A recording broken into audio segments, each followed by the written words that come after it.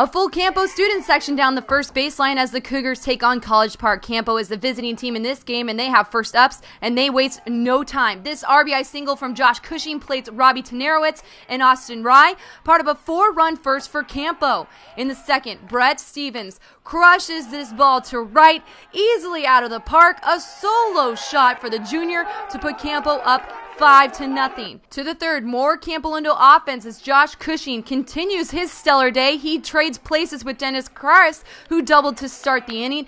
A nice day on the mound for junior TRENT SHELTON, a strikeout to end the third here. 6 strikeout performance and a complete game shutout. But he wouldn't have done it without his defense. Right fielder Cole Ryder lays out to grab the fly ball. A 7-0 game after 5.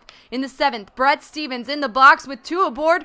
Forget about it. Another bomb for the center fielder as the Campolindo Cougars put on an offensive clinic, advancing to the Division II title game with a 10-0 victory.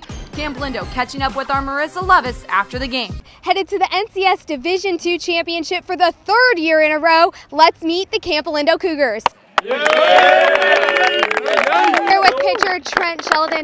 Trent, you've been on varsity now the past 3 years. How has that prepared you to come out with such good composure and win these big games? I've had great teammates, and they've all shown me what to do and helped me prepare for this moment. So it's been really helpful to be here.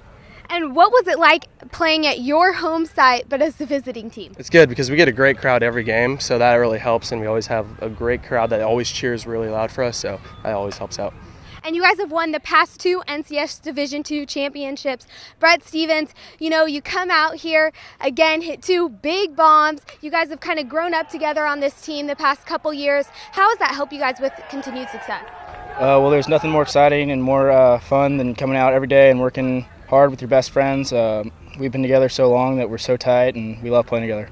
And would you say your early preseason schedule helps you guys out with these big playoff games? Absolutely. We play playoff baseball in the beginning of the year against really tough teams, and it absolutely prepares us for these situations. And you guys will be playing Doherty Valley this weekend.